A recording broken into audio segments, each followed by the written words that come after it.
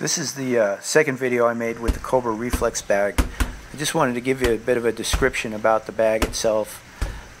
This particular bag I bought, I don't believe it's available any longer.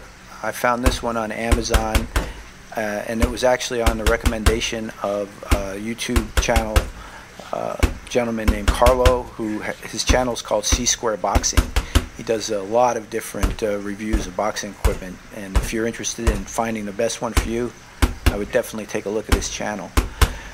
But here you can see in the first video I did mostly all straight punches, but here I'm going to throw some uppercuts and some hooks, which is something else you can do with the bag once your timing becomes better, and believe me, I've got a long way to go. You can see on this bag it's pretty sturdy compared to some of the other ones I've seen on Amazon. The spring is the gold part there.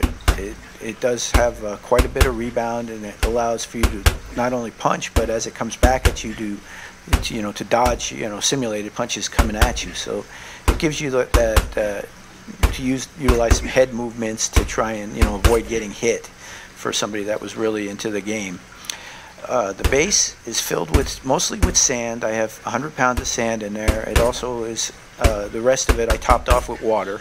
So it weighs anywhere from probably 120 maybe to 150 pounds. So it's stable. It stays on the ground pretty good. And you can see there's a variety of punches, mostly straight punches, but some hooks and some uppercuts in there as well.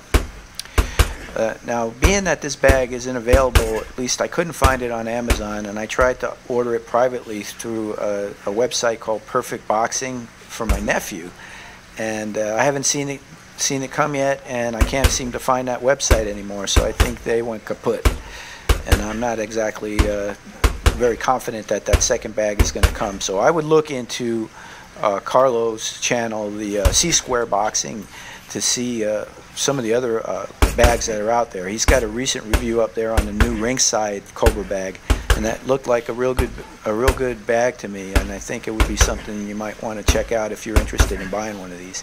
He's reviewed probably all of the bags that are out there on the market, or darn near all of them, and I would look into that and see maybe you get a good idea, if you really do want to get one of these, what would be the best one for you. You can see there's a few more uppercuts and a few more straight punches and combinations.